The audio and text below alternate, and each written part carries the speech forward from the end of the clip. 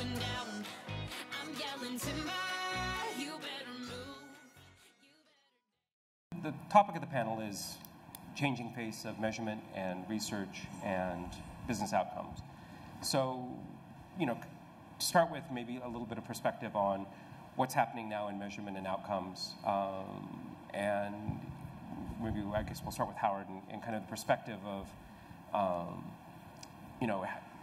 from programmatic, the shift to programmatic buying. What kind of perceptible changes, even though it's early stages, have been seen? Yeah, so I guess the way to think about it is, and it's, think about TV maybe a little different than digitally. We're now blessed with some really great data sets that allow us to do more programmatic type things on linear TV, even in a world where we're not addressable, but what we're doing is optimizing the impression against the audience that people care about. Whether it's data from TRA, Rovi, whatever you guys are called, data from Nielsen, data from ComScore. We do have great data. I think the thing that's sort of interesting, and hopefully we'll get to it in the panel, is, just targeting based on who the person is and optimizing against audience is not enough. And, the hope is that somehow through some of the brilliant research suppliers around, we get to a place where we're optimizing against outcomes. And that's not only going to benefit our advertiser partners, but the other thing that it's going to do is allow me to manage yield on my inventory better. If I know that Conan does better in terms of outcome for movie category than Cola, I want to use that as a way to sort of optimize my yield. And how many different flavors of outcome do there need to be? Like, is outcome per advertiser, per campaign? I would say it has to be per campaign. We can't only think that sales is the ultimate measure that people care about. There are going to be some people who care about brand awareness, product awareness. If you're a movie studio, you care about awareness that a movie is opening. So I think we got to be really flexible about that.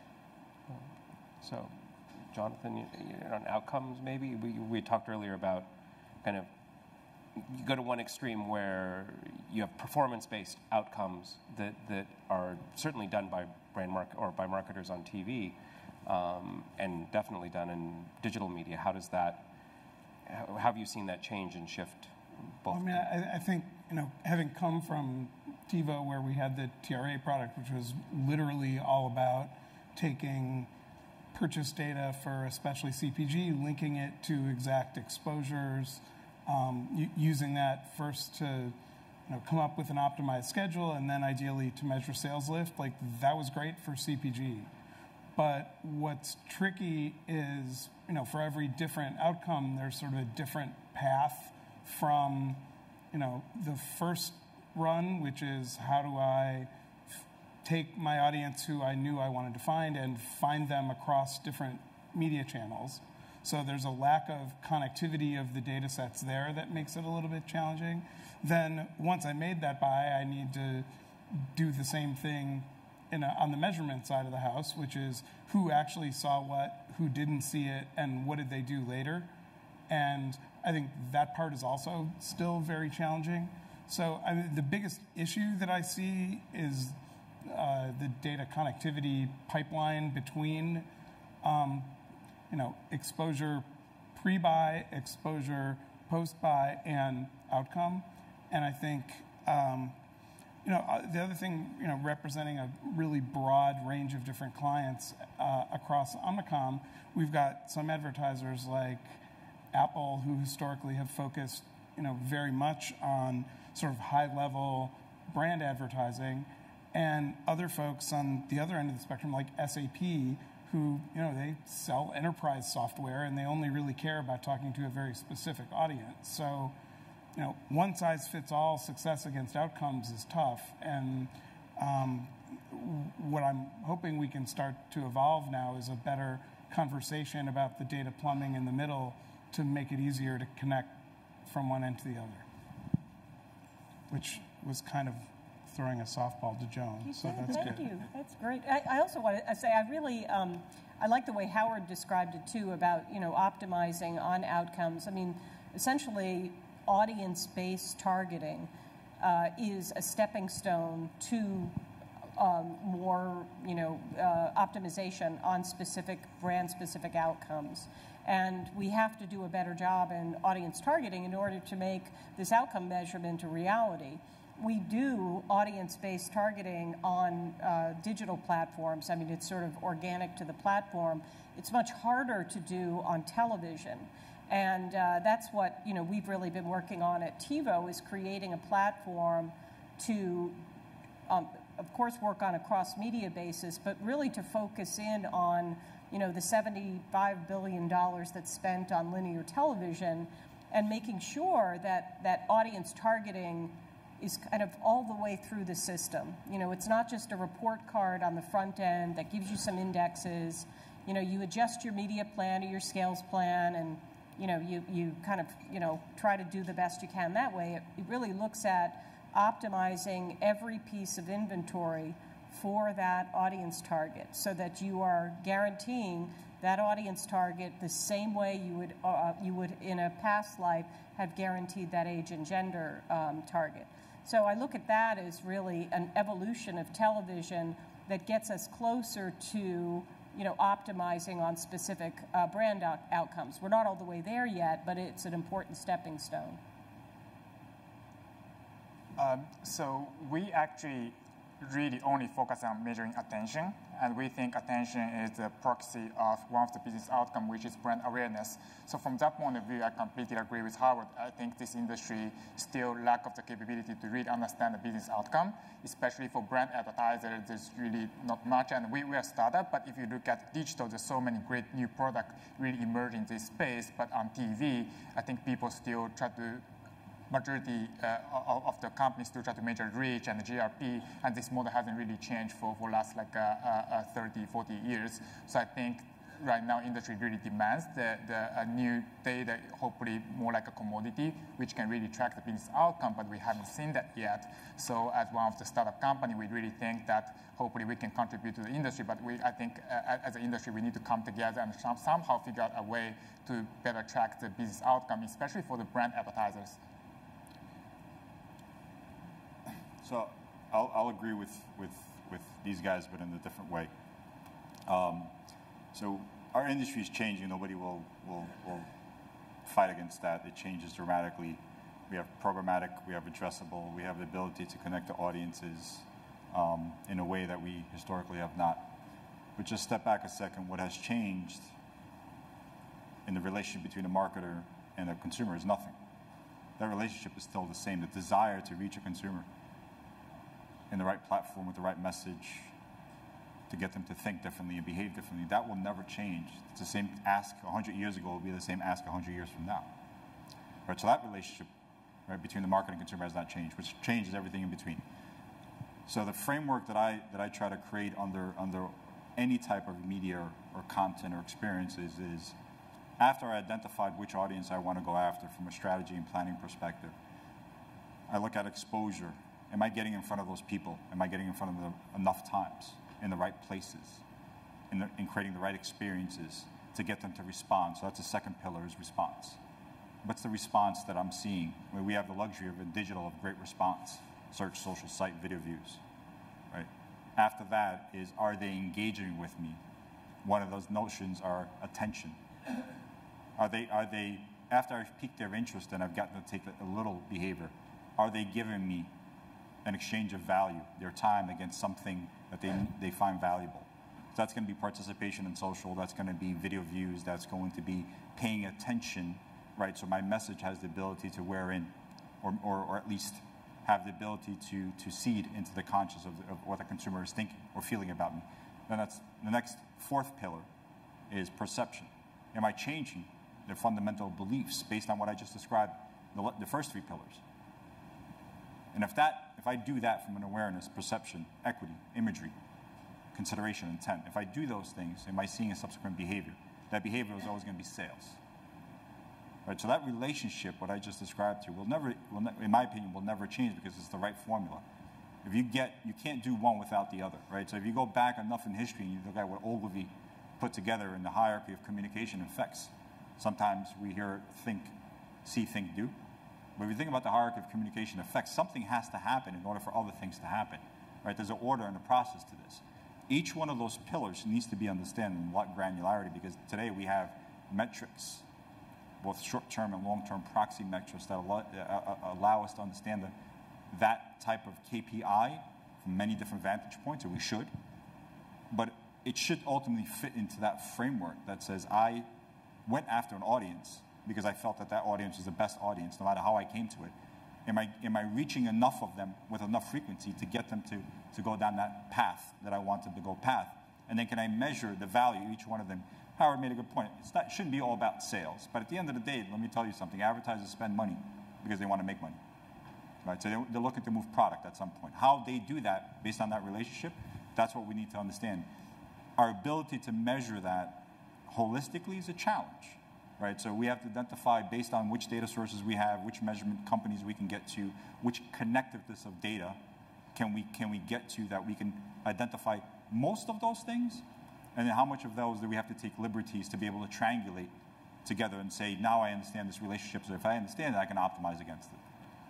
So now that, if you look at TV historically, the relation, and even with the expansion of cable networks and things, you had relatively discrete numbers of parties that you had to deal with, whether you were working from the supply side or the demand side, to get your message in front of a large percentage of the audience, right? So in the beginning, there were a few networks, and well, in the beginning, there were radio networks, and then you had some TV networks, and you did that, and kind of it's been described as an existential threat, but it's basically just new networks of attention, and it's where people are shifting their attention, and it seems one of the things that is challenging if you're looking at from the perspective of being able to understand and measure and look across all of these things, that as everybody kind of will recognize that is potentially or it's definitely shifting where attention is being spent and focused. What can we do to work together to create, and maybe more to Jonathan's point a little bit earlier, to make this as relatively seamless and easy as it once was with TV, as someone like Facebook or Google may claim to make it easy now, where you can go spend a lot of money and get the reach and frequency you want against an outcome, and you can start measuring and you can start using these data. Right now, you have to go do a data integration with someone else, and you have to do cross-device with someone else, and you have to go do 5 different strategies for this just to run a simple campaign, and that's not people aren't going to put up with that, right?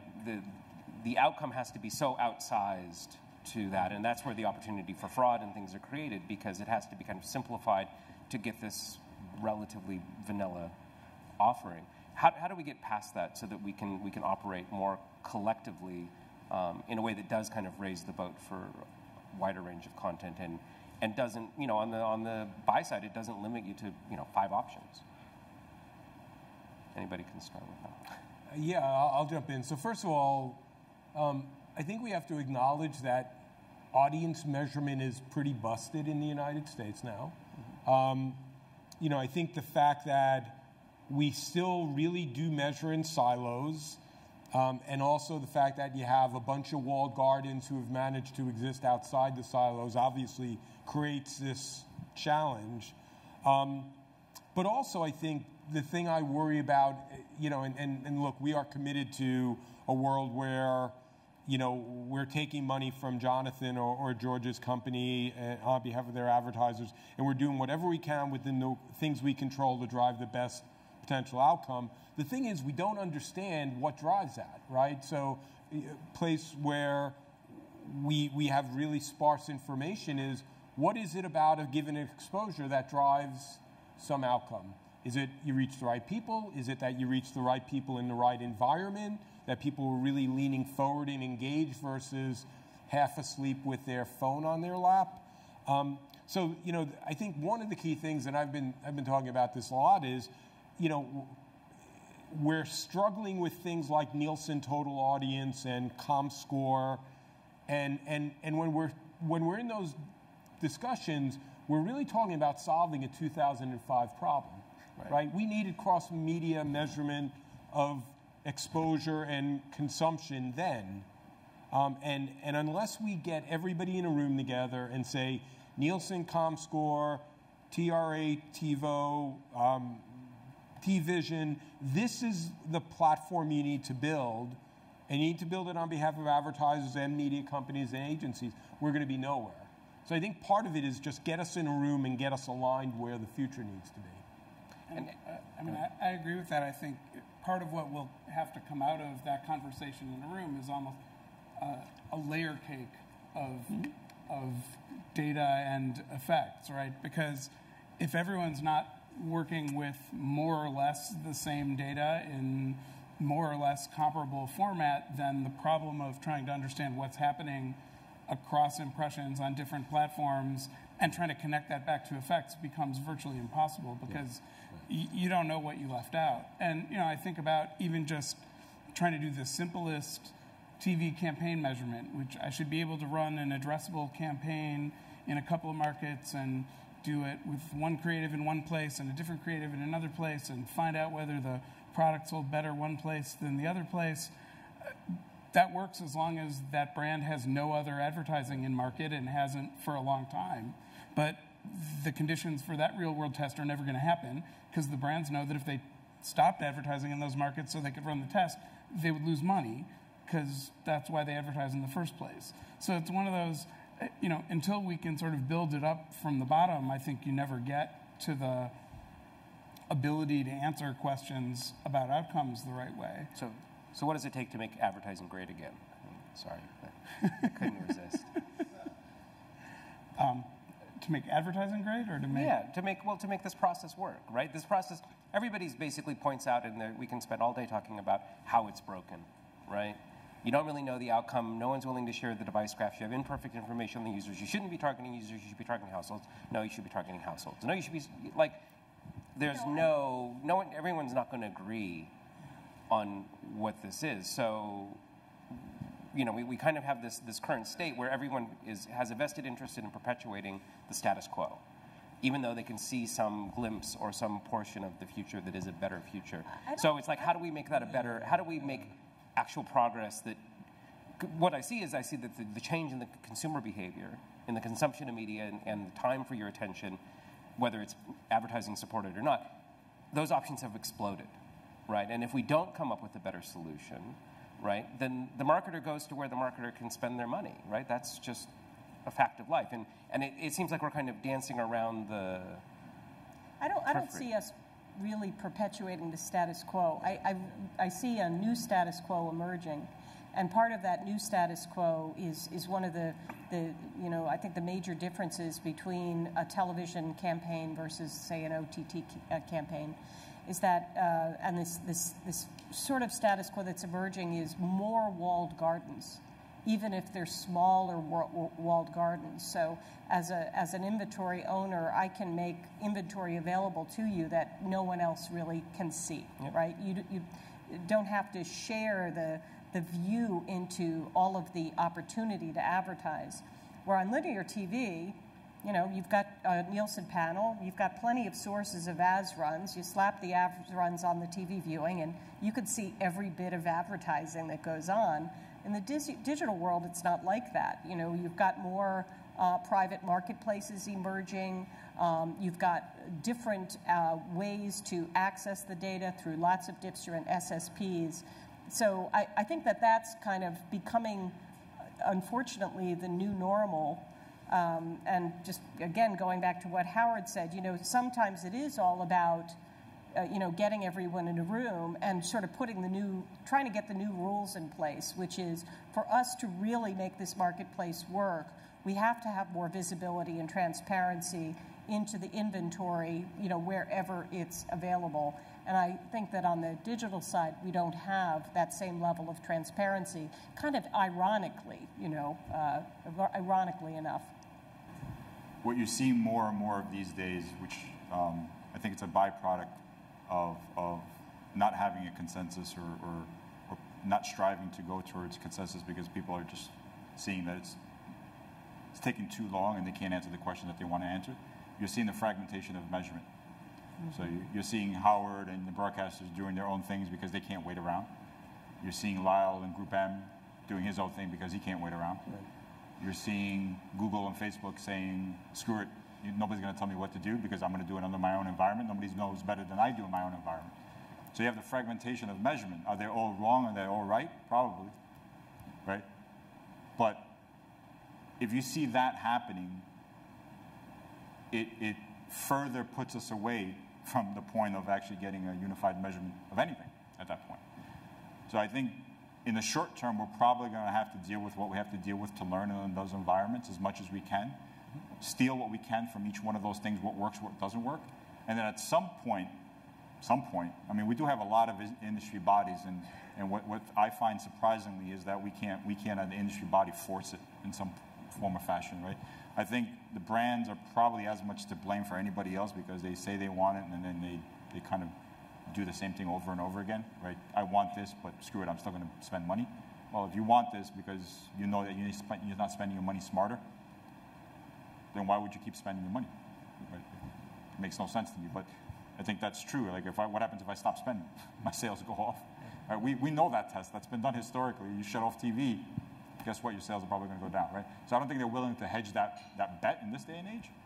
But I think at some point, if we allow what's happening now, which is exactly why we're having this conversation about the fragmentation of media and content and experiences, we're seeing the same type of fragmentation and measurement.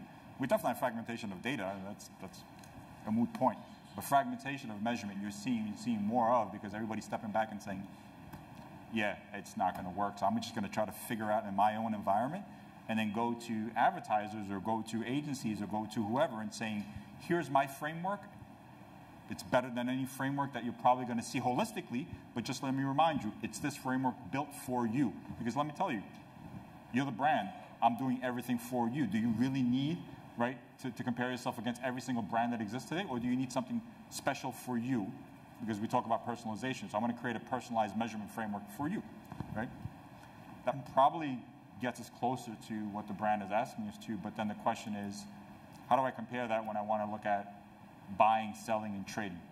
So if you have a plan, and the plan is per advertiser or campaign, to Howard's earlier comment, but you have a plan specifically, how does it get perpetuated across the research phase? How does it get perpetuated in terms of methodology? How do you make sure that the data is tied back? How do you and repeat that for every single advertiser, right? That I agree that the advertiser has to have metrics that are meaningful to them, but how much of that is the advertiser or agency willing to share with the media owner, right? How does that all come together? I mean, I think part of the key to bringing it together is having some standardization across the walled gardens of what they count and how they count it. Because I understand that from the sell side, it is a very attractive proposition for media owners to say, you know, we can help package up these audiences and we have our special sauce and proprietary tools that make it easier for us to do, you know, rich, awesome experiences for consumers.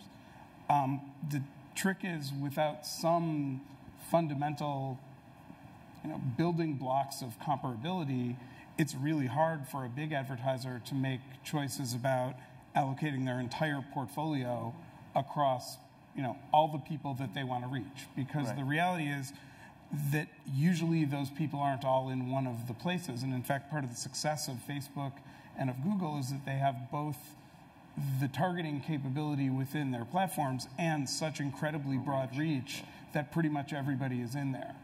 And the more niche or the more focused a particular inventory owner is, the less, the harder it is to start roping all those different potential groups of people together and measuring what happens with them. So what I would love to see is, you know, let's agree on what a video impression is and how we count it. And is it duration weighted, or is it best measured by a average minute audience and a rating point? By the way, I think that last one is not the right answer. And, you know, sort of lather, rinse, repeat as we go through, okay, what's a viewability standard?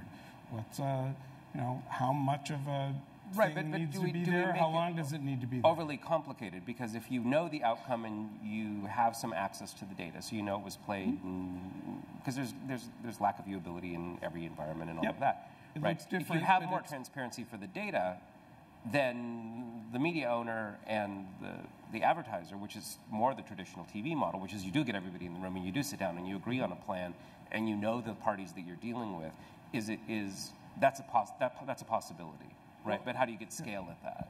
Well, because look, I think one of the things, and Jonathan just talked about it, is I think there's got to be acknowledgement in television that this is a team sport, right? And if look, I think it'd be great if we could get to a place where we agree upon, there's TRA's integration with whoever their product sales data set is, and that's what we're going to use for Pepsi and Coke and Unilever, and there's a common data set, and there's a common approach to forecasting, because remember, TV is a futures game.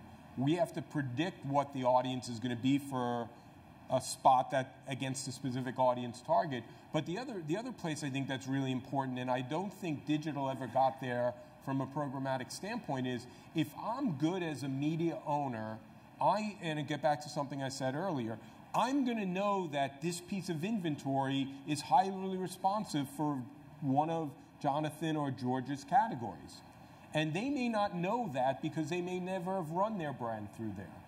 But if I'm good about managing and insights that I could provide, I know that, and you're always going to want me to add that piece of insight into what you know about where the audience is at scale at the right CPM. So look, this idea that there's a syndicated solution and we snap our fingers and we're all happy in doing this across $75 billion, no. But could we do this in bigger scale? Yeah. Yeah. Okay. So I think at some point, if it's a huge problem to undertake, if we break it down to bite-sized chunks and where it's winnable, I think you just identify, because I think Jonathan made a good point, and that's probably the most important point, I think, as to start the process of actually getting to some sort of unified measurement, is tell me the things that I can actually do the same across anything.